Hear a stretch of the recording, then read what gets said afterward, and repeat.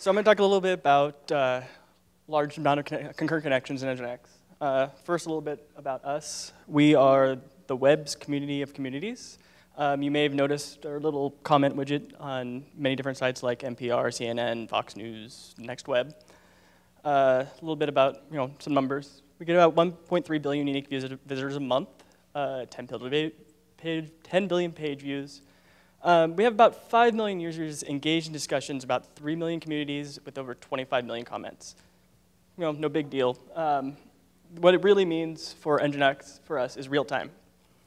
Our real time looks a little bit like this. Users post comments or votes to Disqus, which is Python, which then gets consumed by a service in Go called real time, which then pushes it out to only 5 NGINX machines, which all of our users are connected to at any given time.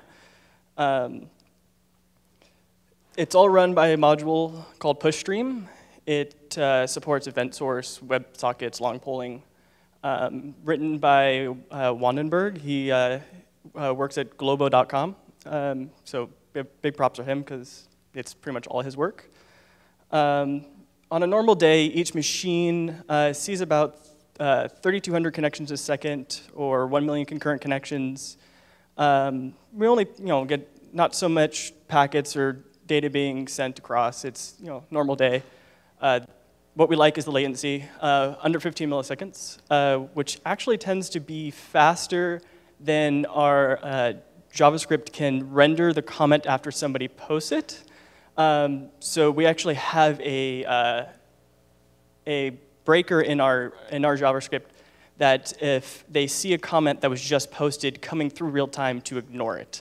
That was an interesting bug to track down for one of our front-end engineers one time. And here is not so normal day, or week. Oh, it's not really showing. This was last year during a very, very bad week for multiple reasons. Has anybody noticed this in their logs before? Or this one? Or even this one? All three of these were plaguing our machines when we first started rolling out this real-time system. Thankfully, we found that it's not too bad. It's actually just a few little syscontrol settings. We use Ubuntu. Right now, everything's on precise 1204. I believe it's a 3.2 kernel. So some of them, there's some default settings that aren't too bad. Some of them are bad. It seems to be mostly tuned for a few number of connections at high speed. However, we're talking 1 million or more connections at a time and very little amount of data. So the idea most of these do is just increasing some backlogs, some buffers, memory allocation, and then also reducing the number of connections that stay around after they're closed or not closed. And so it's really just increasing memory, lowering timeouts, lowering retries, making TCP less reliable. We just comments, we don't really care. NGINX, really not much there either. Again, all it's doing is increasing some memory and decreasing connection, lingering time and connection timeouts. Again, because we don't really care if a user does not, or don't really care that a user gets a comment in real time. They're most likely refreshing the page anyways. So it's really, it's lowering the timeouts, and that helps the most because we just don't need connections sitting there doing nothing. We do have connections that, not on our main real time, but on our backend real time, we have connections that have lived for weeks. So it's really not an issue with the exact same settings minus the connection TTL in PushStream. And that doesn't show either. The other thing was a gotcha was we were running out of network bandwidth before anything else. First, we ran out of gigabit network, and now we use 10 gigabit NICs, and that helped a lot. But the easiest thing to do was just enable gzip. By default, that was not a great idea. NGINX pre-allocates 264 kilobytes per connection immediately, as soon as you're connected. Now, when you're sending messages that are less than 2 kilobytes, that's a little large.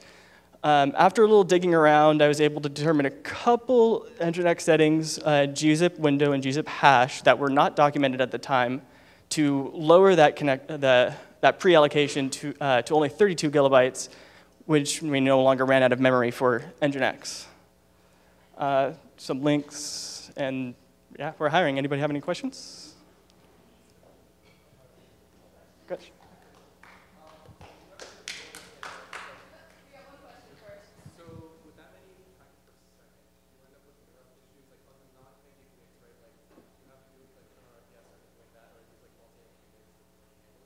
There were multi-vector queues. I even, in our actual settings, I do have each NGINX process tied to a single CPU.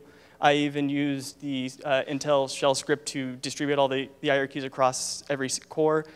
There was no change. There was maybe a slight decrease in the delay of connections and time to first byte, but nothing to yell about.